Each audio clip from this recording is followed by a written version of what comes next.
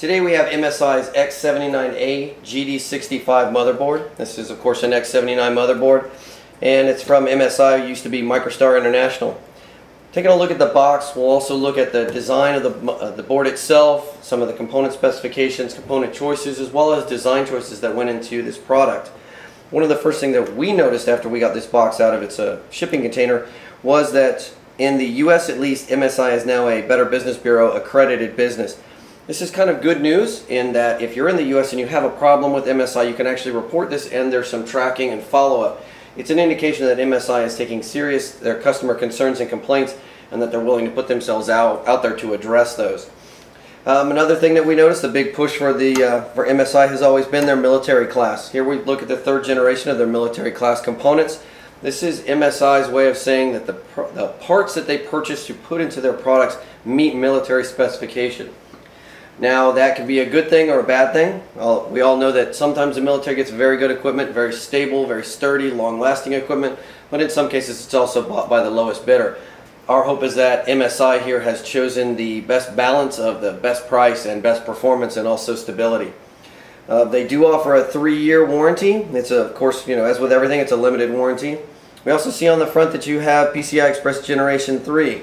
This board is actually ready for that when Ivy Bridge E comes out, which is right now is looking to be either in the very, very late half of 2012 or early 2013. So for right now, even though it's beneficial and you do get a small performance benefit out of it if you're running an AMD 7 series card, it's not going to be that big of an impact or that big of a motivator for a purchasing decision. The performance benefit is only between 9 to 12%.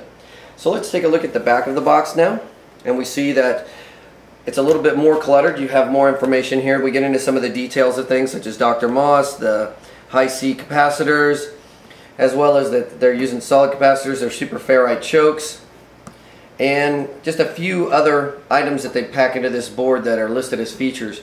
THX Studio Pro, that's going to give you a little bit higher quality audio for multimedia content. It can also be a benefit to games. Not everything is THX certified or has THX coding into it, so it's not going to be benefit across the board. It's just a little bit higher quality of sound certification. Opening up the box, we see that you got a nice overclocking guide, a certificate of quality and stability, which is always nice to have. There's a quick reference poster. These are kind of fun, but I know most people don't use them. You have a driver CD, another quick installation guide, the usual manual. These are your quick connectors, of course your I/O shield, the now standard multiple SATA cables, and of course MSI has also been nice with including options for using eSATA directly on the backplane without needing to run anything extra. You even have an extra power cord if you want to just use this straight with a standard SATA drive. And then we also have a USB 3.0 backplane that runs off of a USB 3.0 header directly on the board. That's definitely a nice touch. And then another guide here, which gives you more information about the quality. Underneath all of that, and of course the thing that you actually came for, is going to be the board. So we'll get this out of its anti-static bag here, and we will take a look at the board and what kind of features and components you can expect. Alright, so now we have the X79A-GD65 8D. That's a mouthful, try and say that 5 times fast. Out of the box, and we're going to take a look at the features. Now the overall look of the board, it looks a little almost plasticky. The choice of the blues and the blacks, while the blue is not that bad of a color, it gives it an odd look to it that's in some cases, from what we've seen and from our input from other people, just kind of gives it a little bit of a not necessarily a high quality look to it. However, the look of the board actually doesn't take away from the performance. We do notice that MSI has now gone with the sort of the one-arm jack boards here are for RAM. In other words, you only have to unlock something on one side, and then the other side just has a friction lock that's going to keep your memory in there. That's good for if you, especially with the clearance that you have between the first PCIe slot and the memory. There's not a lot of clearance. You're not going to be able to get your finger in there to open and close the lock if you want to place or add RAM in there once you get the board set up. Another thing about the overall look of the board is that it has something of a transformer-ish look to it.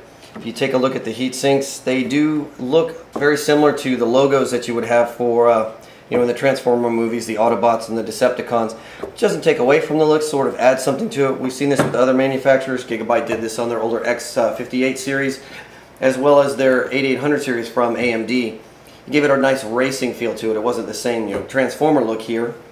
But taking a look further at the board, of course you do have the full 8 banks of RAM. You have a sticker over top of your plastic cover which protects the pins in your LGA socket. Unfortunately, when we pulled that off, it did remove the plastic cap, so be careful of that if you buy one of these retail. And then we have another sticker covering up our PCI Express slots.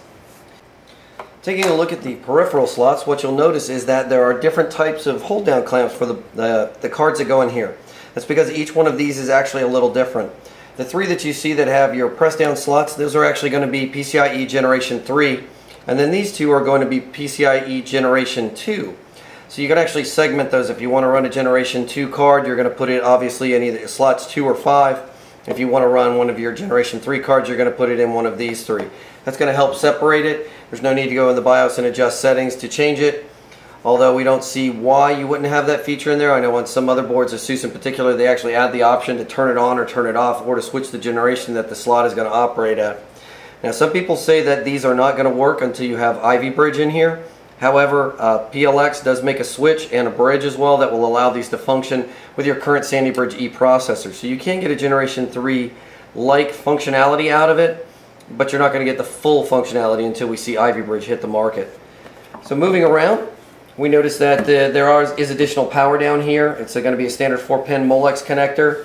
Along the bottom you have your overclocking buttons, a plus and a minus right down here along the bottom edge of the board, as well as your reset and power buttons are going to be down here. These are solid, but again they just look a little plasticky and give it a sort of a gimmick feel instead of that solid feel like it's a purposely built component. You also have your USB 3.0 header, your front panel header. You have a set of diagnostic LEDs on this side down here. They're very small, but then again they don't need to be that large, as they're only providing a limited function here. Now, another thing you'll see, MSI has implemented something similar to what we've seen on the ASUS boards, and that's going to be their SSD caching. You can plug an SSD into this slot here, as well as a standard SATA 3 drive, and it's going to give you sort of a caching benefit that will give you some performance boost. It's not going to be that great of a boost so far in our testing. We haven't seen that big of a jump. But we assume that we'll see things change as, of course, the newer SATA 3 drives come out. They get faster, and of course they get larger. Moving around, one of the other things we want to take a look at here is the 8-pin auxiliary slot. It's in probably one of the better positions that we've seen. Normally when this slot is put on, it's so difficult to get to that we recommend that you get an extension cord. We still recommend you get an extension cord to use with this. However, it's still much better, and you actually have a much better clearance to plug this in after this case has been, or after this board has been put into a case. The last thing we're going to take a look at here is going to be the I/O shield. You have PS2, which for many people that's old and outdated. You're not going to see many people using that, but for those of you that do have PS2 devices, you can still use that. You also have 2 USB ports directly underneath it. You still have coaxial and optical SPDIF on this, and you also have FireWire, which MSI has had in a lot of their boards. Several different USB options, USB 3.0, of course your LAN slot, and then your 8-channel audio. Well, that about wraps it up for the MSI X79A-GD65 8D as far as the features and what we can see on the board. The last thing we really want to cover here is going to be component selection. Now, MSI has talked a lot about the components that they put on the board and how much better they are than their competition. To a certain degree, they're correct. Their ferrite chokes that they have, you'll see these spaced around the board. They're labeled with an SFC. They have a little bit better material, so they're a little bit denser, and these chokes are going to work better with your higher voltages. The same thing, their high C caps, they're designed to actually, as they heat, they become plastic, and that they can break and actually reform their shape. They're not as solid as some of the other capacitors when they're under heat and under pressure, so it allows them to be a little bit more malleable, and they're less likely to break under stress.